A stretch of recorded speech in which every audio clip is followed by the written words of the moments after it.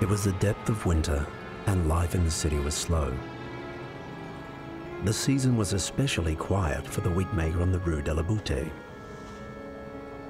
He'd fallen asleep at his workbench, dreaming of a most amazing wig.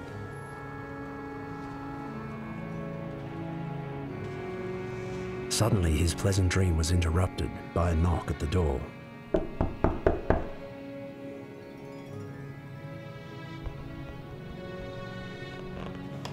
The wig maker rose stiffly from his uncomfortable position.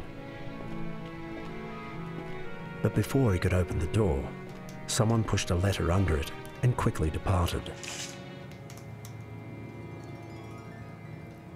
The seal on the letter was from an aristocrat of the highest rank. The comtesses, marquises and princesses, who were part of his regular clientele, never usually sent message boys out in the middle of a winter's night. The wig maker opened the letter and read the message carefully. The Marquise de la Forêt D'Or needed his help.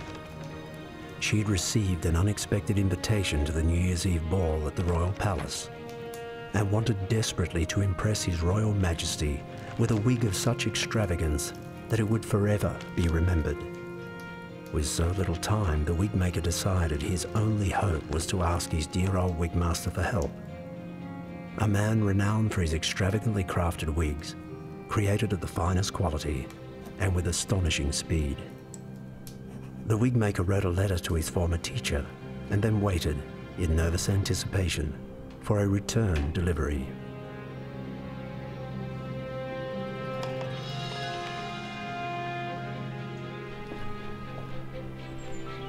At dawn on the following day, a promising-looking parcel arrived.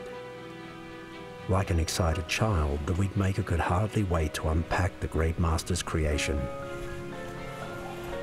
With skill, devotion and courage, the wig master had crafted a glorious work of art.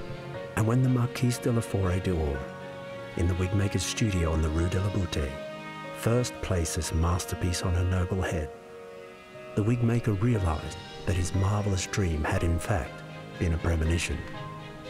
Even today, every lady of the court speaks in great admiration about this splendid, legendary wig with which the Marquise enchanted the nobility during the royal New Year's Eve ball.